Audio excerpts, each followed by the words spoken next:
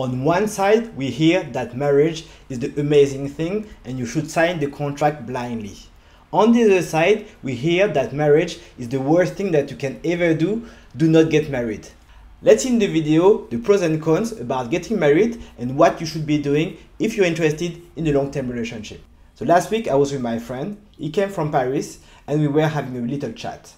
And he was telling me about his view on marriage and that also monogamy is always been enforced by religion, and he doesn't believe in monogamy, he doesn't believe in marriage.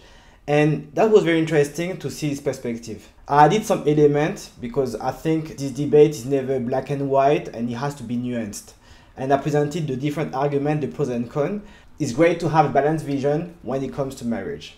It's interesting to see where marriage is coming from, especially marriage in the Western countries.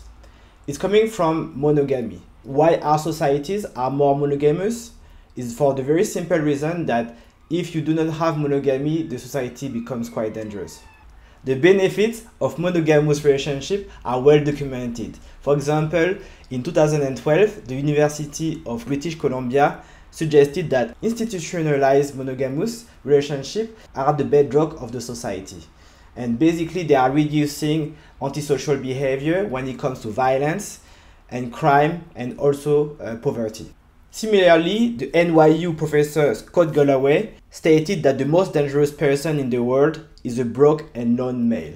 When it comes to marriage and long-term monogamous relationship, it's very important to highlight that the societies that have monogamy have improved quite a lot and have developed quite a lot in the past few centuries, and they are now dominating the world. Most of the societies that are polygamous are either extinct or disappear. It's very simple to understand that men that are in monogamous societies tend to be more fulfilled because they have a family, a wife, and as a result they don't tend to be as violent and they don't drive as much of this violent behavior. To understand how the marriage has changed, we have to understand where the marriage is coming from. As we live in Western countries, these Western countries are based on Christian values. We need to go to the origin of the marriage in order to understand it. In a marriage, especially as a Christian marriage, it's basically the union of a man and a woman in order to create a family. This definition with time has evolved because of the changes of social convention in the different countries. So now the definition is pretty much, if you love each other, get married.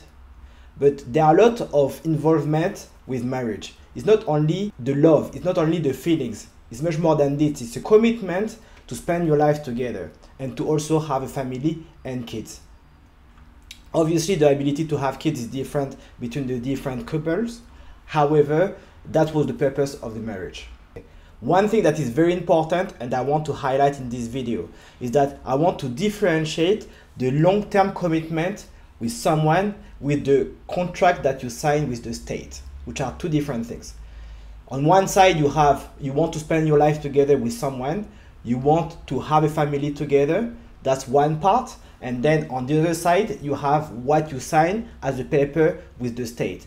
A contract between the two of you, not only between the two of you, but also involving the state, where if the contract finishes, then there's a lot of repercussions on you and your family. Originally, the marriage has always been a commitment between two people in order to create a family. That involved the raising of the kids. So that was a great point because as soon as you are mating and having a kid, then the men will stick together to take care of the family with the woman, and that's the best environment to raise the kid. Also, that we provide what we call the sexual exclusivity, meaning that people are committing to be faithful between each other. For men, that's very important because back in the day, there was no other way to assess paternity except when it comes to exclusivity. Also, sexual access. If the woman wants to have sex, then she has access to someone straight away. If the woman wants to have sex, similarly, he can have sex with someone. Lastly, there was an aspect of provision and protection that was involved in marriage. So the man had to provide for his family and the man had to protect his family. So he had to be the first one to die if you had people coming to kill their family. Also, another point, monogamous relationship is a compromise for both people. It's a compromise for the man, it's a compromise for the woman. Why? Because on one side, the woman's mating strategy is hypergamy, meaning that she wants to have the best man that she can have at any point. The woman will always try to find the best man that she can. And as a result, then she will move to the higher social economic partner every single time. And she will not be monogamous with the first person. On the other side, the man mating strategy is unlimited access to unlimited women. He will want to spread as many seeds as possible in order to have the best descendants. The monogamous relationship is a compromise because both of them are abandoning their mating strategy in order to have a monogamous relationship, a long-term commitment. So there are a lot of cons for each of the men and the women for this strategy. The best result is for the kids, because at the end of the day, it's all about the next generation, and this is why both men and women were very happy to forget their mating strategy in order to invest in a long-term relationship. Unfortunately, today the marriage has been hijacked by the evolution of the society, especially the evolution of the family court. A lot of the cases now, the marriage is different, meaning that you don't have the same right and responsibility that you used to have. For example, even sexual exclusivity is not necessarily a criteria anymore. A lot of lawyers that I'm talking to have told me that infidelity is probably going to fade out as a reason for divorce. Meaning that it's very likely that in few years, infidelity will not be a fault for divorce because of the evolution of the way the society thinks and behaves. Similarly, for child obligation, what used to happen back in the day is that you would have a man having sex with a woman and they will have a kid. At this point, the monogamy would be socially enforced and the man had to stick and raise his kid. Now it's not the case. There are a lot of men that are having sex with women. There will be a lot of cases where the man will not want to invest any of his time into his child. That's obviously not right because that causes a lot of single parents to raise their kids on their own. This is driving antisocial behavior as kids from single parent household have more antisocial behaviors. So when it comes to marriage and long-term relationship, we cannot ignore the children. Kids are raised in the best environment possible when they are raised by both of their biological parents. We always hear that kids need two loving parents in order to be happy in life. That's not true because adopted kids do not perform as well as non-adopted kids. If your kids are biological, they will usually perform way better than adopted kids, even though adopted kids have loving parents. Why is that? It's because they are much more than just love in the development of the kids. There's a physical and biological aspect of it. When you have a kid, you have to think about what is the benefit for the kids and how the kid is going to receive the love that you are providing to the kid. A lot of people also are telling me, oh, the kids only need two loving parents. And the question I have is why maybe not 3 or 4 or 5 loving parents? You know, biological parents, there's a direct link in terms of how they're going to take care of their kids and how the kids are going to receive the love. Most research suggests that a kid is happier when he has male and female role models. If you have a kid that is raised by his biological parents, then that's great. If, for example, you are in a single parent family, for example, single mom, then probably this kid will need a role model on the father side. Also, kids coming from monogamous relationship tend to fare way better in all metrics than kids coming from polyamorous relationship. So a fair contract benefits both parties. Today, marriage punishes the party earning more money. In most of the cases, because of hypergamy, it's going to be the man earning more money. If a contract rewards the party that is breaking the contract, it's not a great contract, is it? Similarly for marriage, because of the way the marriage contract is set up, it's rewarding the party terminating the contract. And we can see it in the stats today. The vast majority of the divorces are initiated by women. If it was a fair contract, as most of the cases in market or if you have a contract in business contract, it can be broken by both parties. However, the marriage contract is largely broken by women. Even in certain states, the women are initiated up to 80% of the divorces. That's quite shocking. If it was a fair contract, we will be looking at maybe 50-50% or maybe 55-45. At the moment, when it's 60-40 or even 80-20, it's clearly not a fair contract. So we need to look into the details why we are getting in this situation. Okay, so what are the reasons that people mention when it comes to divorce? So the first reason that people mention is drifted apart. What does it mean? For whatever reason, you're in a long-term relationship and you're in marriage, but you feel that you are getting further away from your partner, then you can just mention, okay, we have drifted apart, and as a result, this is a good reason to get divorced. But if you think about it, normally the marriage is a long life commitment. It shouldn't be terminated because you don't feel the same way about someone. Feelings, they come and go. They always change. If you don't know what I'm talking about, you can watch the video, How to Be Your Real Safe. The second reason mentioned by most of the divorces are lack of compatibility. You're very close maybe at the beginning because you go out, you go to the restaurant, you go traveling, and everything is fine.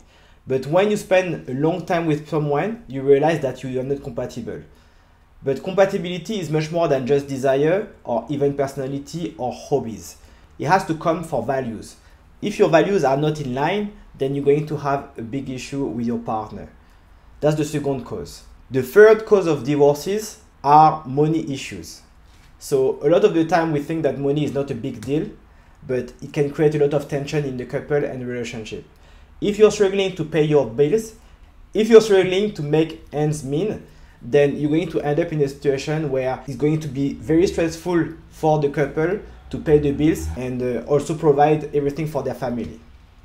At that point, then people are going to consider divorcing because they will think that they're going to be in a better financial situation after the divorce. But that's really lunacy because the divorce is costing so much money, and in addition, you're going to have one income instead of two. But I can understand that for some women that do not work, then there can be a good compromise. The fourth reason for divorces is infidelity. So it's very simple. Obviously, someone is stepping out of the marriage and wants to spend time with someone else and have sex with someone else. That's infidelity. It happens quite a lot and is driven by different reasons. Usually, men are more mad at their women for infidelity because of the action itself. And the women are more upset about their husband stepping out of the marriage because of the emotional cheating. So each of them have different reasons for why they are unhappy about infidelity. Obviously, infidelity is something that is quite critical in marriage. And if you're unhappy about it, then it's a good reason to get divorced. And the fifth reason is lack of intimacy. So that comes back to what I was mentioning initially. Normally, the marriage is a commitment and you have rights and obligations. And one of the obligations is sexual access. If you're not giving sexual access to your partner, if you're not sleeping with your partner, then what's the point of getting married? It's more and more common today. So you have a lot of the responsibilities, but you don't have the right associated with the marriage. So recently, I was discussing with a lawyer, and she was telling me that she was working on the case, and she was defending a client. So what happened is that the client, that is a man, probably in his 40s, earning okay money, for example, 4 or 5K a month, he was divorcing his woman that is working with a law firm as well. But the woman was very secretive and very smart in the way she divorced the man. Because she hid her income, she stated to the judge that she is not working and doesn't have money. But on the other side, she could afford one of the most expensive firms ever in the UK to defend her. So that was very interesting because on one side, she managed to convince the judge that she doesn't earn money, and apparently she earns a lot of money, but she's hiding her account abroad. And at the same time, she could afford the most expensive lawyer ever.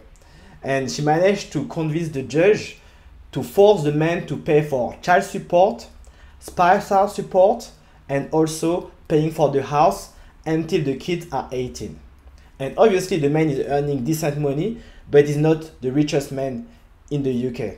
And obviously that's something that is terrible for the man, and now he's really struggling financially, and I can understand that this is very stressful for him. It's going to be very stressful until the kids are 18. If you think about it, this is a proper car machine structure. So the man is just there to pay the bills. That's it. And he doesn't have anything else. Even after the divorce, he still has the same obligation that he had before the marriage. At the end of the day, he doesn't have much money left after paying all the bills in the world.